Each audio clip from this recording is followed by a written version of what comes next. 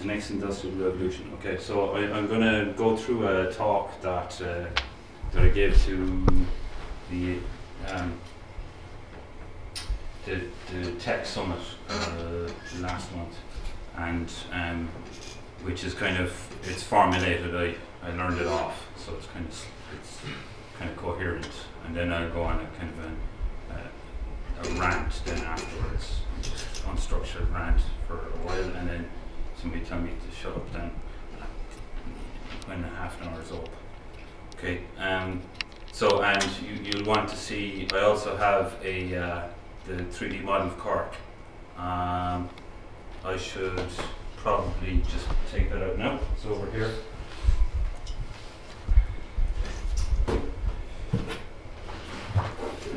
So this is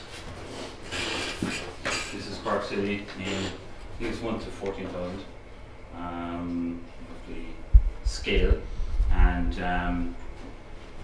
so this is printed in 9 parts, and it's printed with a printer that was acquired through Science Foundation Ireland funding for Designer Dojo. And I'm gonna need a volunteer to hold this up later on, just to kind of show some ideas of what I want to do next time. Okay. So I'll leave that over here, and we can do that later again. Right. So the next industrial revolution, Cork 3D printing. So I'm a proud Cork man, and so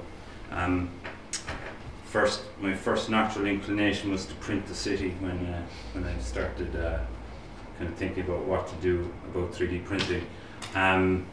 So just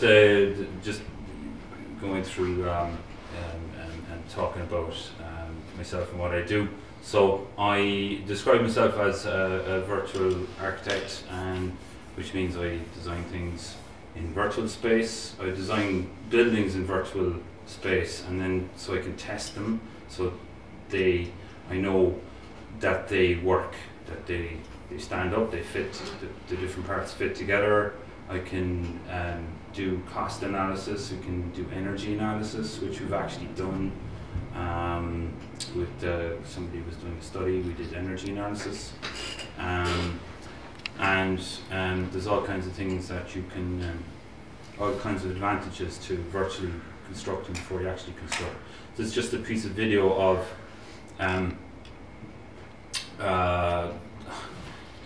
again, like, just showing off a little bit of egomania, uploading myself to Sketchfab, which is a site there. I'll show you later on. The Cork City model is uploaded on that, and you can upload a model and change the model into different materials and put different backgrounds and stuff. So it's pretty fun, and it's free. I'm just trying to get the kids who come to Designer Dojo interested in it. Okay, so this idea made in Cork. A few people interested, and in creating a kind of a forum for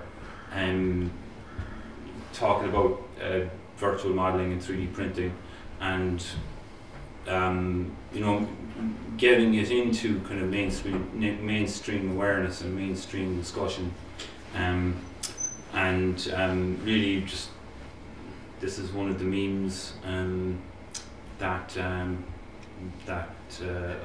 I put forward, and another one is the Cork 3D Printing Museum, which I'll talk about later. Talking about the history of Cork, we had the Great Exhibition in 1902, 1903. Anybody not here? The Cork Industrial Exhibition? Everybody's heard of it? No? No. I can see a face over there, No, we had an exhibition here, I promise, in 1902, 1903, and like I mean, one of the really undersold things in the city is the train station. I mean, it's a beautiful piece of Victorian architecture, architecture engineering,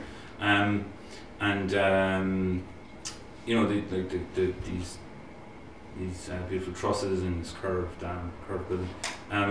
And this is one of the buildings. Like, there's a whole rake of buildings built in Fitzgerald Park and like the park is full of different buildings. There's only two left from that time. One is the current museum building, and actually I'm going to go back to that later on with a project that we're just working on at the moment, and the Mayor's Pavilion, a small little building in Fitzroy Park space. This is talking about 3D printing in general. Like what's the story with 3D printing? Because it's a little bit tricky to get your head around, because it's great for certain things, it's terrible for other things at the moment that you might expect that it would be a solution for. So I might give you a little idea, some insights into that.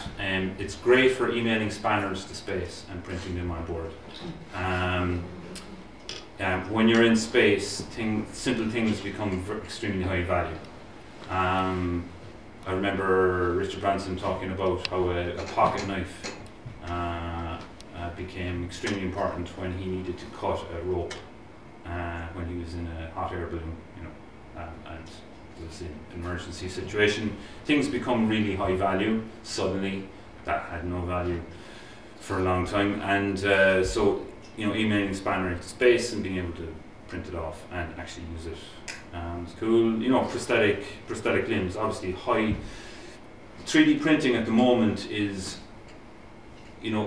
for small scale, high value things, it's really good for. For standard things, people don't want to pay money for, plasticky things that you expect kind of would be made in the factory. They're printing buildings. That's not a very impressive building, but it's just the fact that it was 3D printed. It's boring as hell, but it was 3D printed.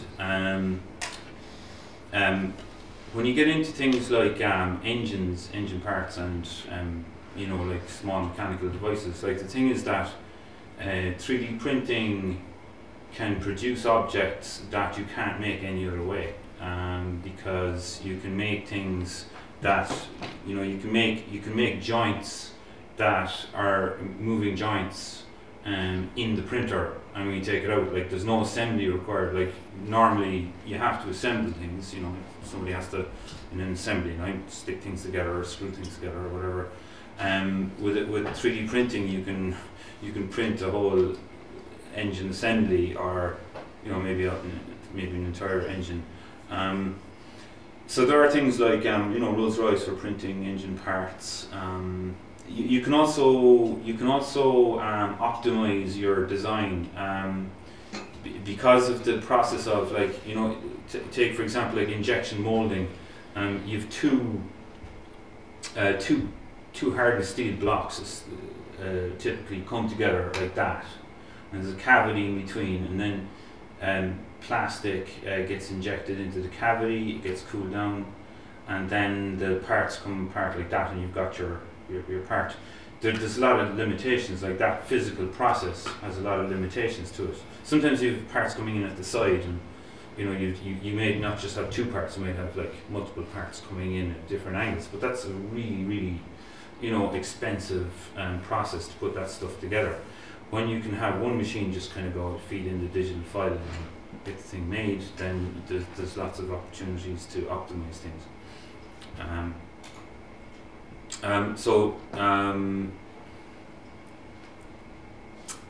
Talking about the education side of things, in relation to 3D printing,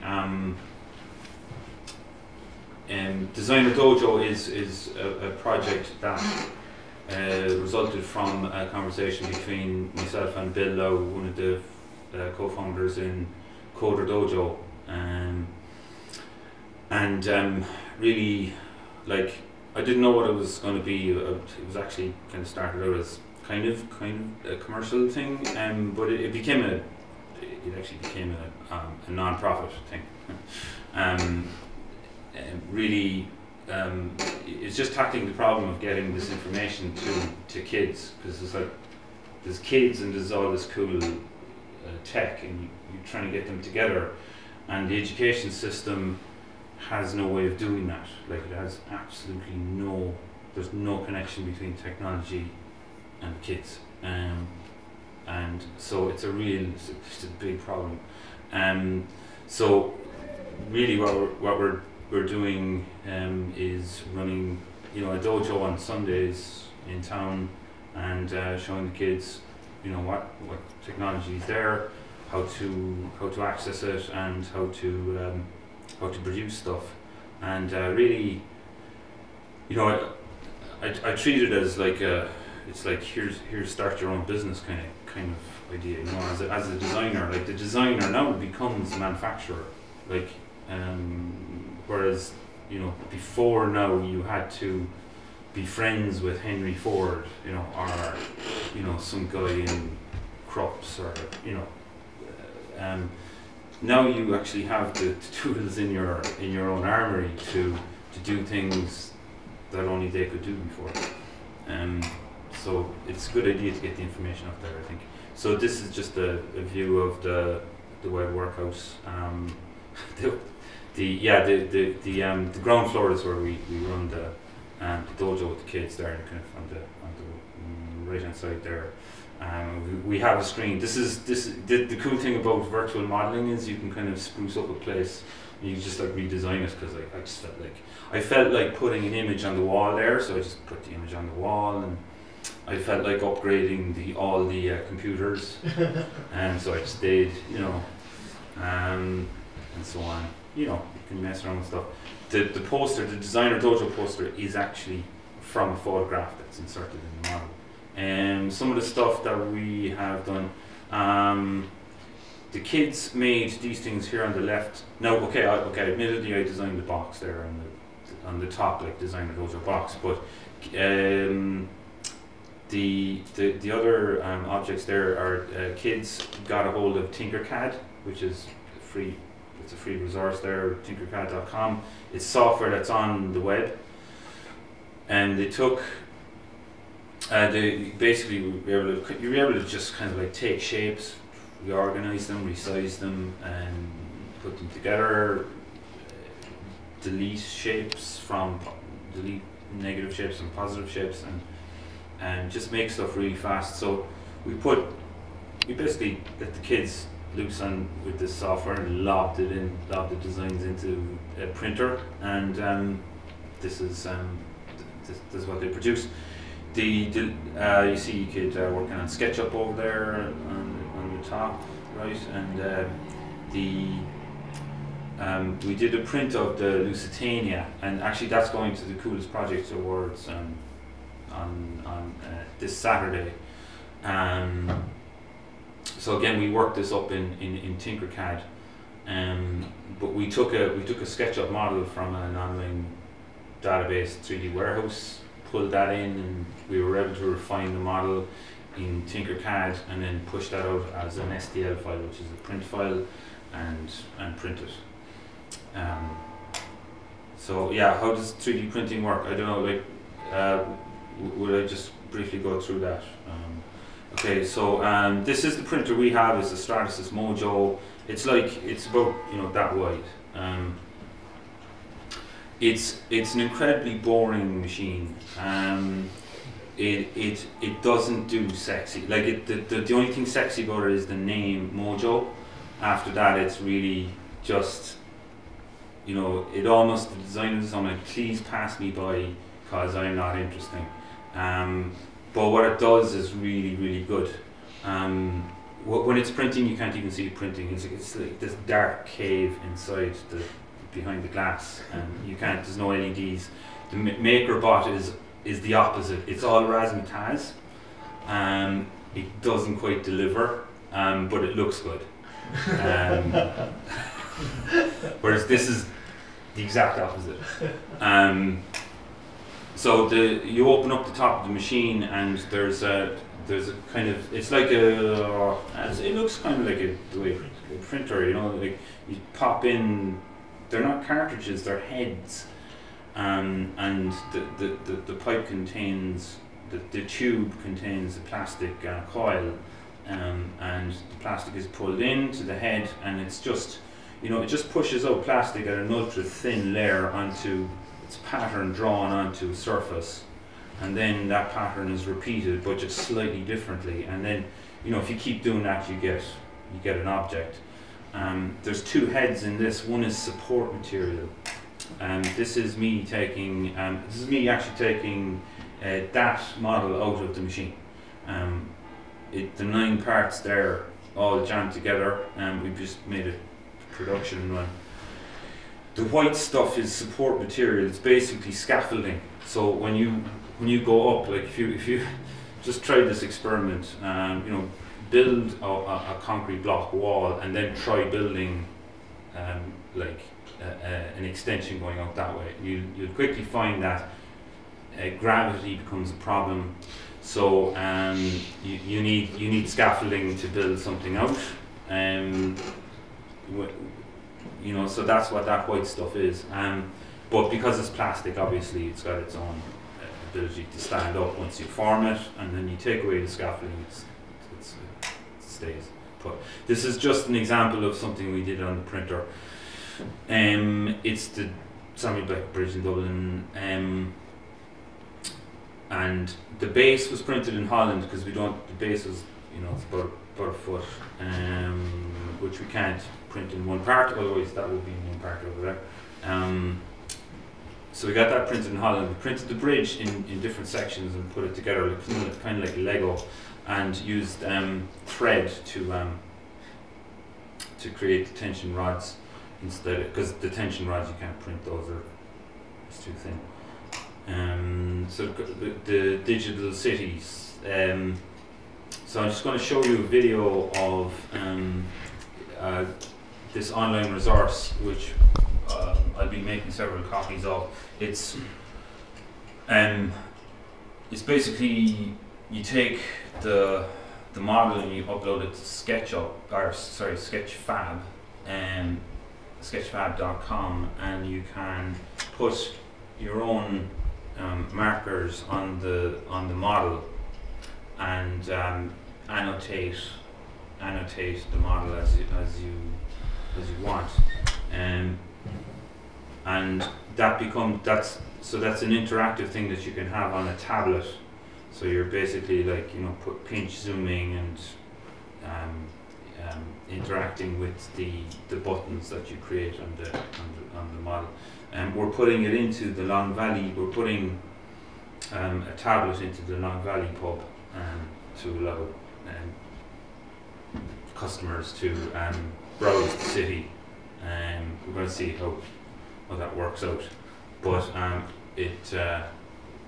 hopefully it will be interesting and successful. This is just to show one of the things I like to try and get across is, I'll just play this video here,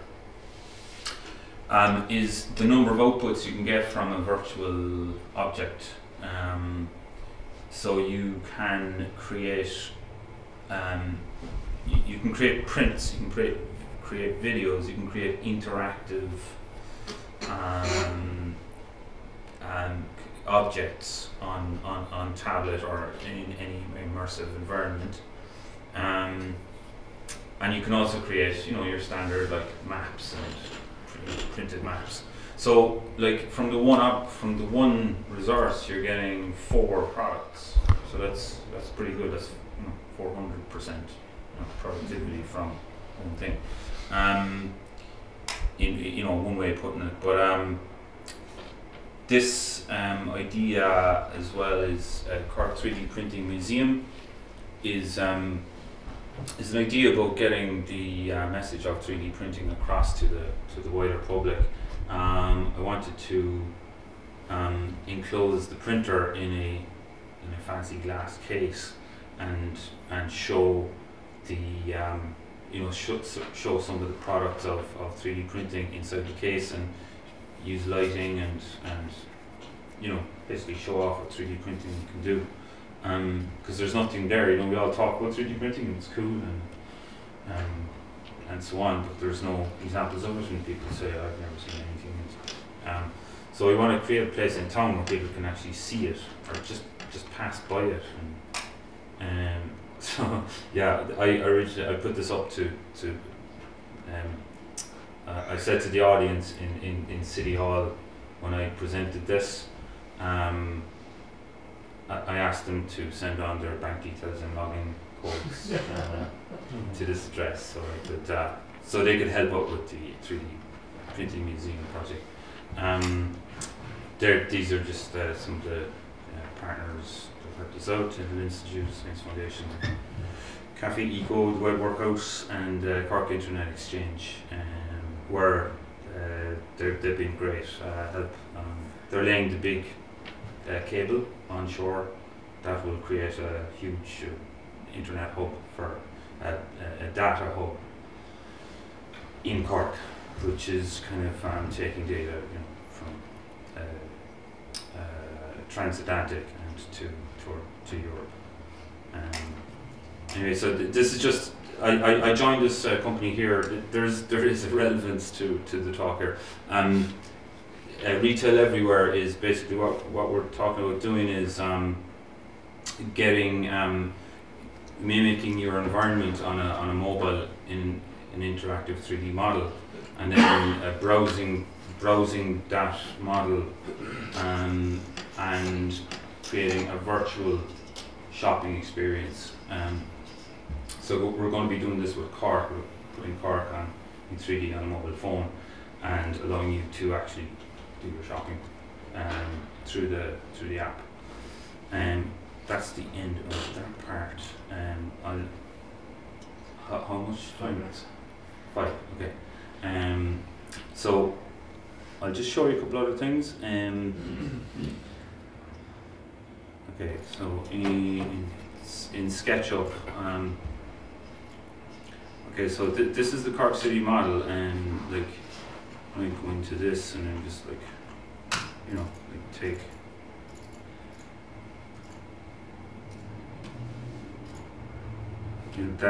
So that's a live object that the thing was created in. This is the historical model of the city.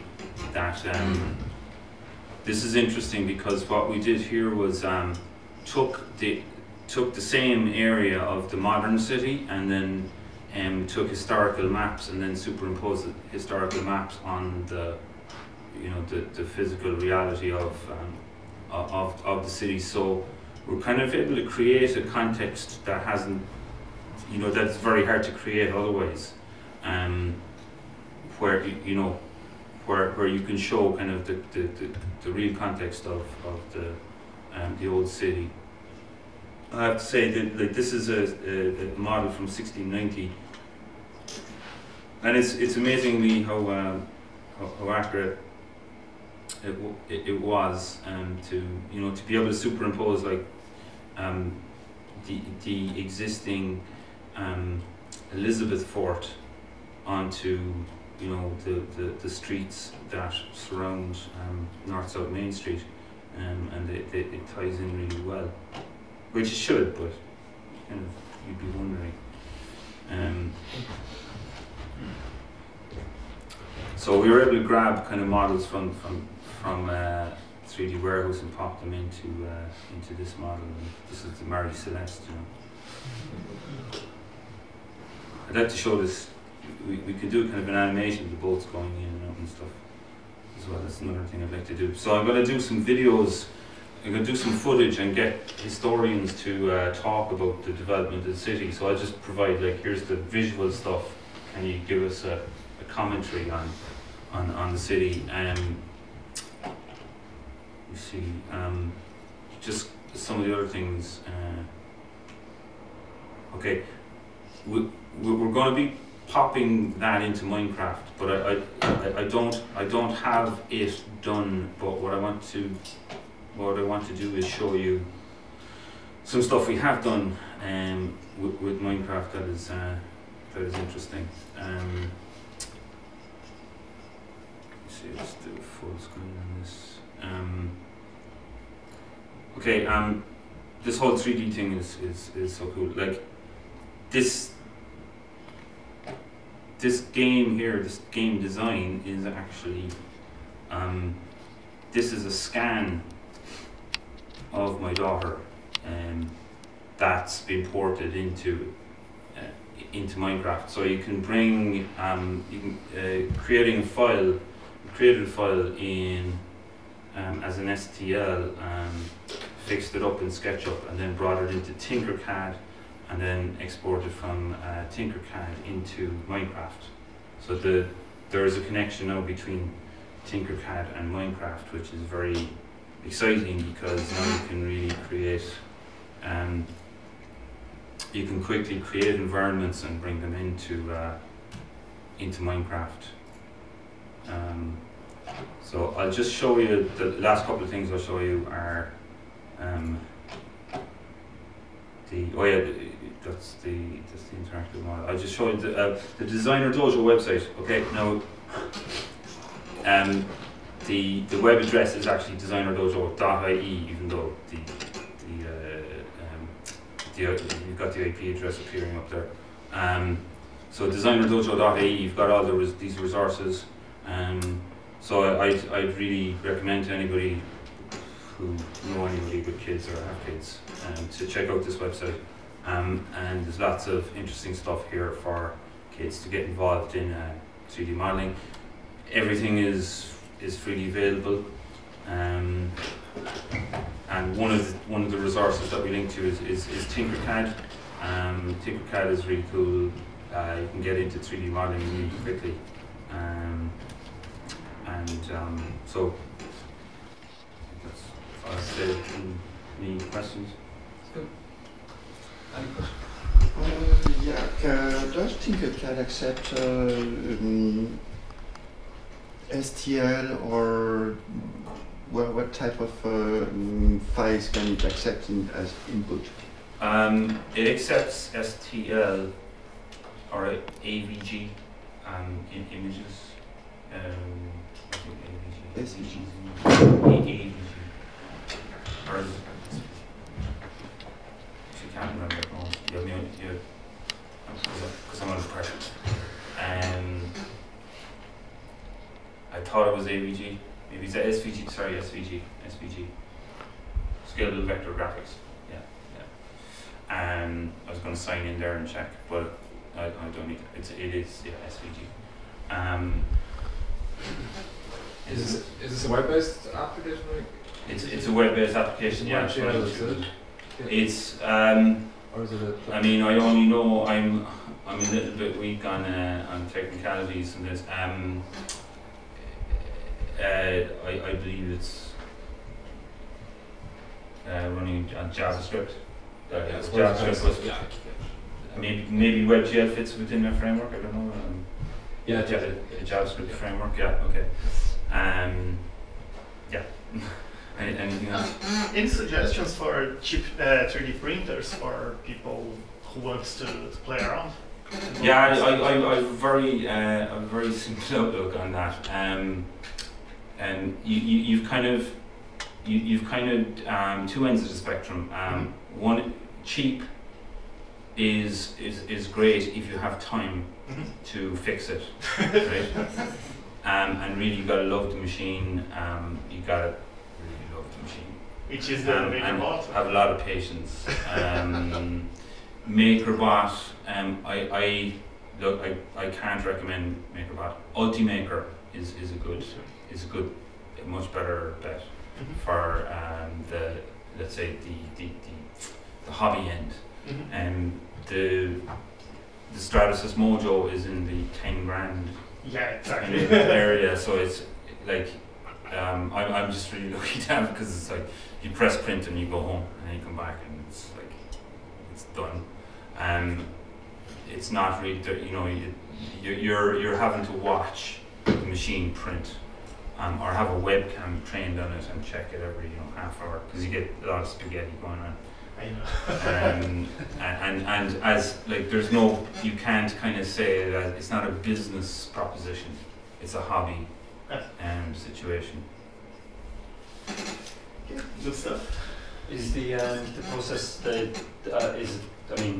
obviously the printer is expensive itself, what about the materials? I'm just curious, is it like the process of it, like printing that, is it You know, like when you go to buy normal printer cartridges, they cost a bunch, and like, you know. So I'm just wondering what the yeah, like expenses. I would say like there's around €200 worth of plastic in that. Yeah, yeah.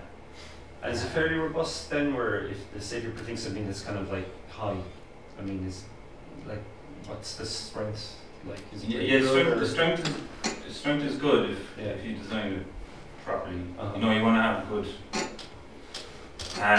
You know, for making like something like large, like you'd want to have it hollow and design it so that it's got a web structure inside it rather than being solid. Solid makes it brittle. Yeah. A web structure gives it that you know, avoids the cracking kind of situation. You know, it just you need a kind of a feel for the structure.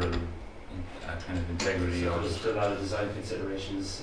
There's a lot of there's a lot of design considerations. Like there's some things which are really simple. So you know, people come to me and ask me about getting something done, and I kind of say, like, you know, have you got 10 grand handy for something? And on the other hand, something that's just slightly different is like, oh yeah, I could rustle that off, you know, tomorrow for a tenner. You know, it's you just need to know like what's involved in different things, you know.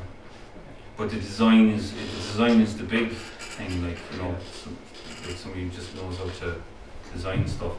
Like what we're doing with the kids now in Designer Dojo is it's equivalent to kind of a master's program in, you know, in college, because like you've got the facilities and you've got, well, you know, because I've been through the mill, I'm able to like give them the full story on like you know what you know, designing stuff. But it's great. I mean, anybody who's interested can do it. You know, and it should be much more accessible than it is. You know. I mean, it's obviously I imagine it's very engaging for kids, like whatever, because the Lego and Minecraft thing as well. I mean, is there kind of a bottom layer of like, is there a minimum age like kids? Because like I got a 7-year-old who might be interested in this, but I'm wondering, is he too young for? Yeah, the only answer is like bring him along. If you think if you suspect he might enjoy it, bring him along.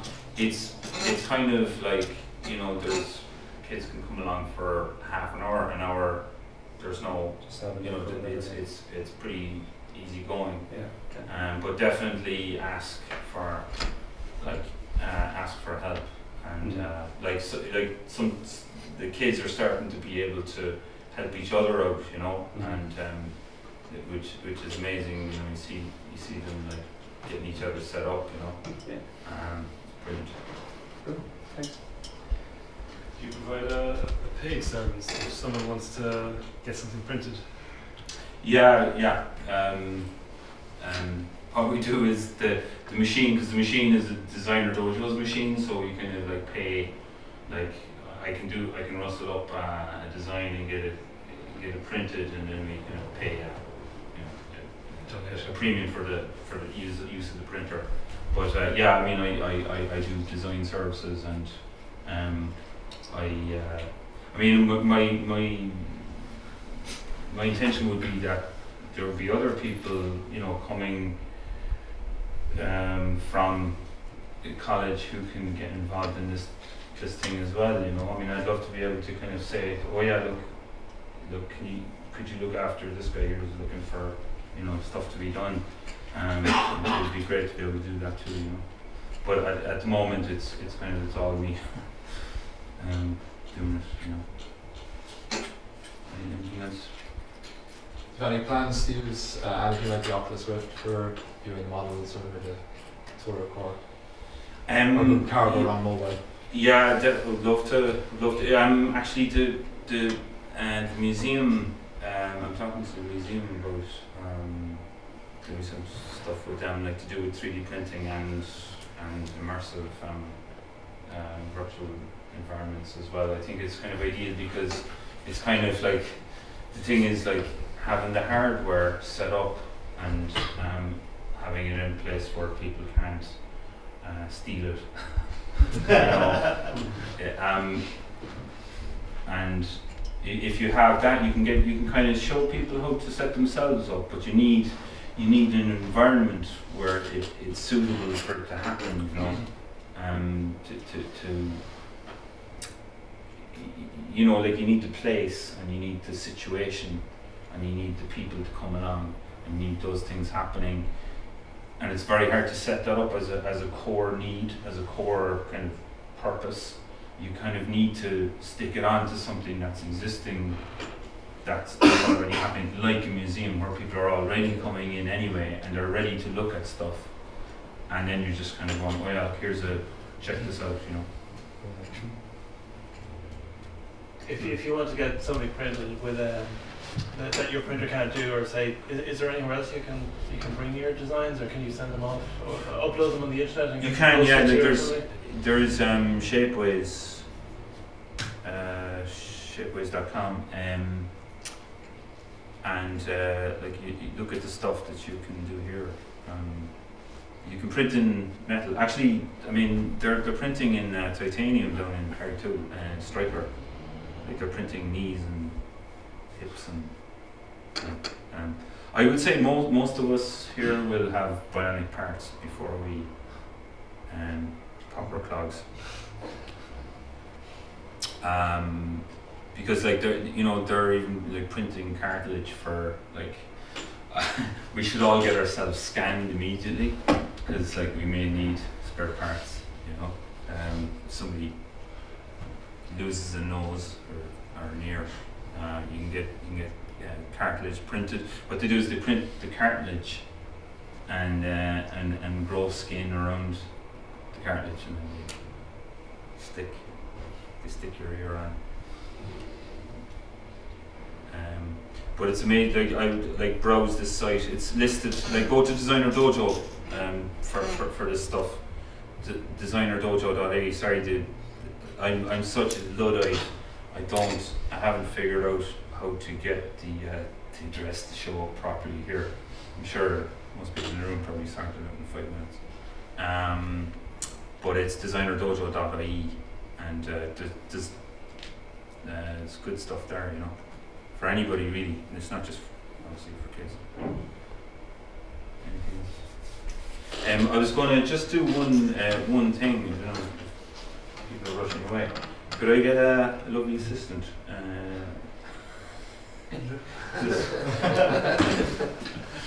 Just you might just hold that up there. This is an idea that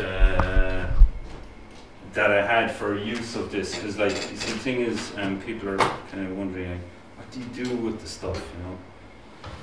What do you do with these prints? So I'm just gonna pull up a blank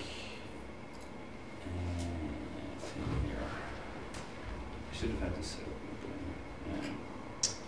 Just go plan, perspective,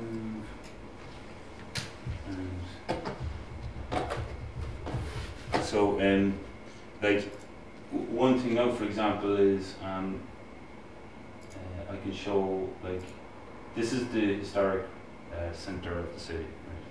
So I'm just going to do this really rudimentarily for now. But like if I colour that now, if I colour that black there. Okay. So you can see the effect that you get with a projector. And what I'd like to do, this is a proposal.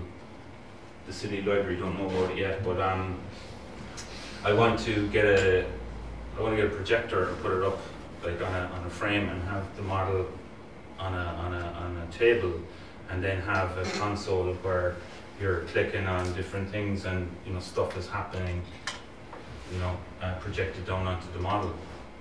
What do you think? Nice, isn't it? And I know they did it in San Francisco. They did some sort of thing. They had like a really fancy projector that was doing like all kinds of lighting and things like that. That would be cool, but that's expensive. Like this is it's not. Projector costs. You can get projectors from €50. Oh yeah, no, I know that, but like to do like to really make it work, like you got to have really like laser. I think anyway. I mean, something I'm precise.